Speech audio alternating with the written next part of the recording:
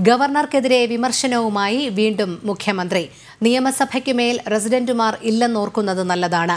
ഗവർണറുടെ പദവി സർക്കാരിന് മുകളിലല്ല. പണ്ട് നാട്ടുരാജാക്കന്മാരുടെ മുകളിൽ റെസിഡന്റുമാർ ഉണ്ടായിരുന്നുവെന്നും പിണറായി വിജയൻ മലപ്പുറത്ത് പറഞ്ഞു. പൗരത്വ നിയമ ഭേദഗതി, വാർഡ് വിഭജനം തുടങ്ങി വിവിധ വിഷയങ്ങളിൽ ഗവർണറുമായി ഇടഞ്ഞു നിൽക്കുന്ന സാഹചര്യത്തിലാണ് മുഖ്യമന്ത്രിയുടെ രൂക്ഷമായ വിമർശനം. ജനാധിപത്യത്തിന്റെ മഹത്വം മനസ്സിലാക്കണമെന്നും നിയമസഭയ്ക്കുമേൽ ഒരു റെസിഡന്റും ഇല്ലെന്നും മുഖ്യമന്ത്രി പറഞ്ഞു. പണ്ട് നാട്ടുരാജാക്കളുടെ കാലത്ത് ഇത്തരത്തിൽ ഉണ്ടായിരുന്നതായും മുഖ്യമന്ത്രി കൂട്ടിച്ചേർത്തു. ഇതൊരു ജനാധിപത്യ രാഷ്ട്രമാണ്. ആ ജനാധിപത്യ രാഷ്ട്രത്തിന്റെ ജനാധിപത്യ വ്യവസ്ഥ ശരിയായ രീതിയിൽ ഉൾക്കൊള്ളാൻ പറ്റണം.